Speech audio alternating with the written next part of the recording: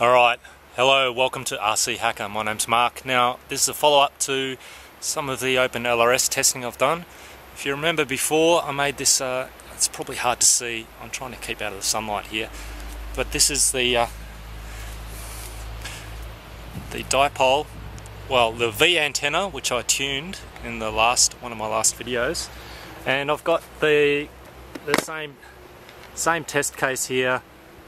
I got the camera on there and we're going to go for a little walk and try this out. So let's go. I'll go range. I'll hold the radio up here so we can hear if there are any beeps from it, lost packets.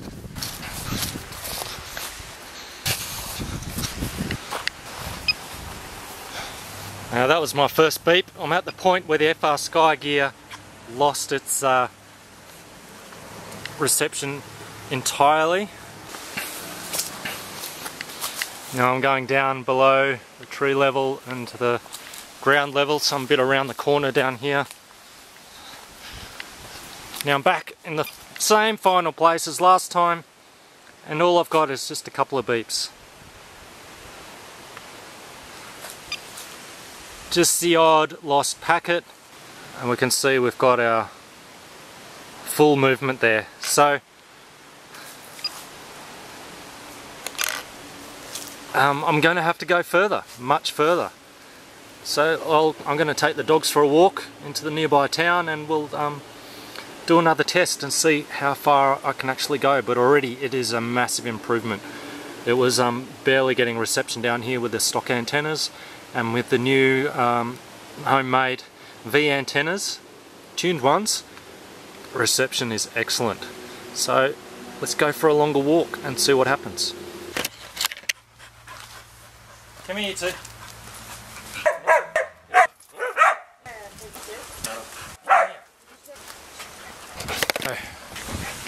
Wait.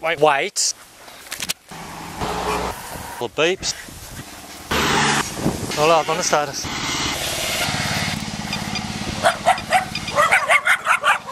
Neighbours' dogs. Come on, move it.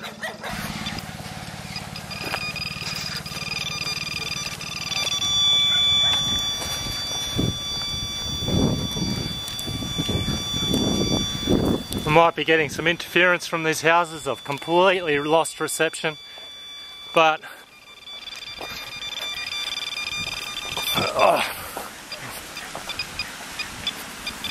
there we go.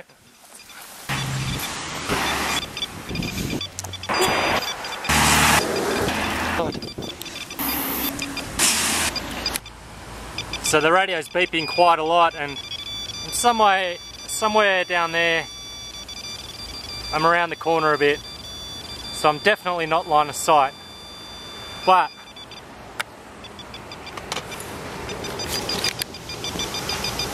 I dare say I'm still getting something. Not 100% sure. Down there is our Ballon del Diablo waterfall, and that's the main road, goes in the tunnel. I'm going to go around the outside. I'm hoping the reception's going to get better.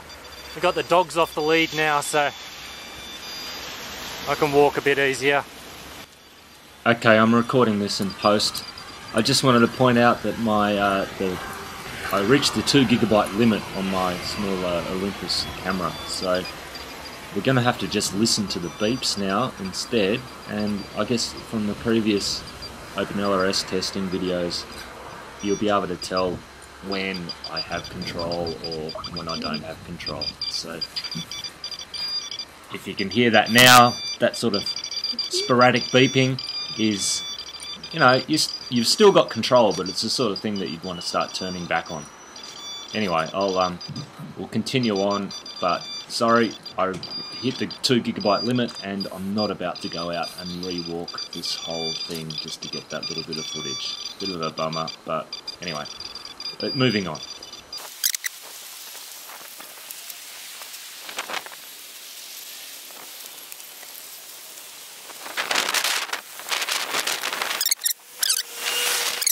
It's not beeping at all, so I should have good reception there. It was beeping all the way walking up this path, but I had a lot of trees between me. and the the receiver is somewhere behind those trees at the top of that cliff. Probably about there somewhere. I've got a few power lines, stuff in between me too. Shouldn't affect it, but I expect as I go around the corner up here, the signal will get worse, if not drop out altogether.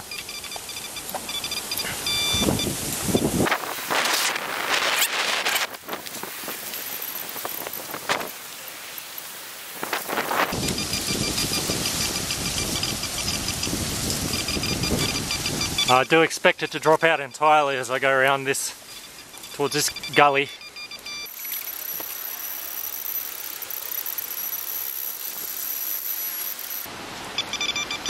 So I'm well and truly around the corner here, nowhere near line of sight, and I'm still getting, it's still working. When it's beeping like that doesn't necessarily mean I've lost the link. Remember, if we go away from the telemetry mode, you get an even longer range, but then you don't get this feedback.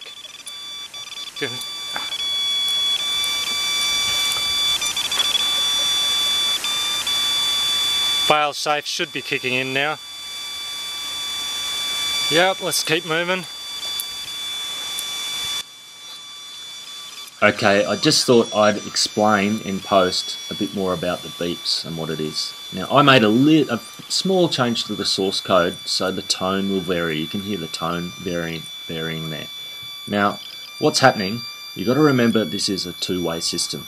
So the receiver is sending back telemetry packets back to the transmitter, and those packets have the RSSI value that is being received at the receiver. So that comes back to the transmitter, and if those packets stop coming through, the base OpenLRS firmware will beep, but it won't beep with any particular tone, it'll just do a constant beep. So I threw in just a little bit of extra code that reads that RSSI value, which has already been sent to the transmitter, and represents that as a high or a low tone. So if it's a high tone, that means at the point that you started losing your telemetry packets, the signal was very good. So a short beep is not going to be a problem, it's just a few lost packets. And if it's a very low tone, it means the point where it lost the packet, the reception was very bad. And if you get a really constant low tone coming that's beeping, that means you're in a lot of trouble and you've lost reception completely. But if you got a constant high tone, it might mean something like the receiver has failed or something like that. Anyway, moving on, let's keep walking.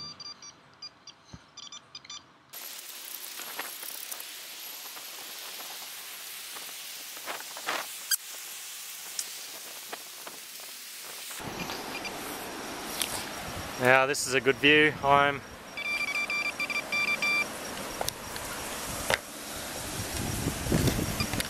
It's a bit difficult holding both at the same time, but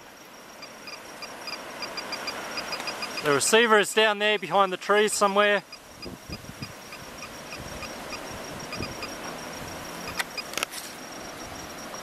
And if I hold the radio away from the, if I hold the radio up like that, no worries, I got a good signal. So let's keep going.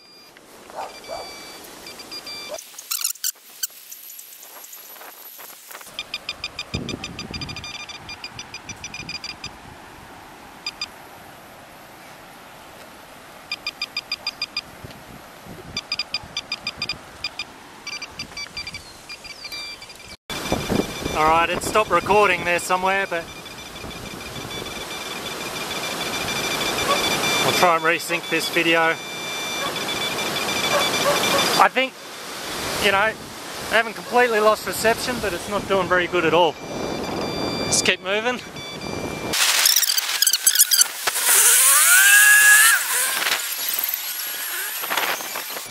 This is a local soccer field where I like to come and fly sometimes.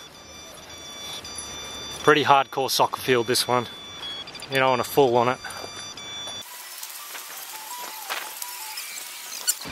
Just for reference, I'm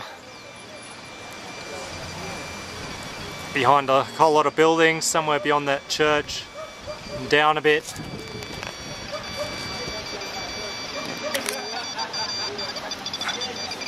And I think it's still getting a signal. It's beeping away like mad. Lots of drop packets. So if I was flying, I wouldn't want to go this far anyway. So there's a whole lot of trees and a whole lot of open space and a whole lot of buildings, and I'd say a kilometer or maybe more. I'll measure it with a GPS later. Okay, so this is the area in Google Earth, and all these are old track logs, because I used to do a lot of overland driving, and I'd save everything, and the straight lines are where you go through the tunnel. This is our road that I walked along, and the other road goes around here. It's not really shown, and our place is here, Bikini Paraiso, and I put the receiver about there, and we'll measure it, and line of sight I went to about there, which is 1.35 kilometers. And just to put it in perspective as well, this is a topographic map of the area.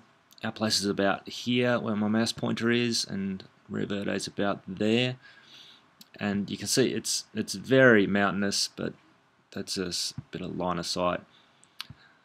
Let's zoom out, show you the area I live in. Very, very mountainous. Here's the volcano, Tungarua, our nearby volcano. A lot of people ask me where I live. There you go, that's where I live. So, just south of the USA. So yeah, there you go. It's not strictly an open air test. Doing that, I'll have to climb a mountain or something or two to do that properly. But, you know, it works through a whole lot of buildings and stuff. And I'm pretty sure the FR Sky stuff would get nowhere near this far. On 100 milliwatts, yeah, that's pretty cool so far. So, cheers. Thanks for watching. Okay, the boys at Stone Blue Airlines have just done some really good testing of all the LRS gear. That's really worth a look. Really long video, but well worth a look. Flight Test have done a video on that video, basically a summary. So that's worth a look as well. And Stone Blue Airlines also have a little quick unboxing of the OpenLRS gear from Flytron, as opposed to the stuff that I bought. Now, I've got in the works a video on how to put together the OpenLRS stuff, well, the way I did it. This is not for the faint-hearted, and I'm also planning on doing one that'll look into the OpenLRSng code a bit more in depth and all the options and stuff on that. So, yeah, cheers. Click on the links, click on the videos.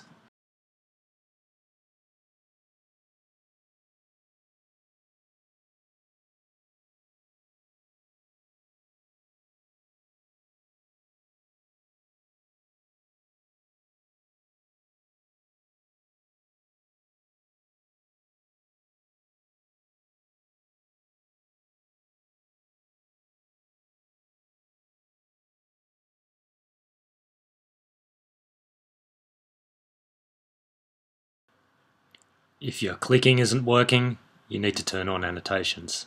Cheers, catch you later.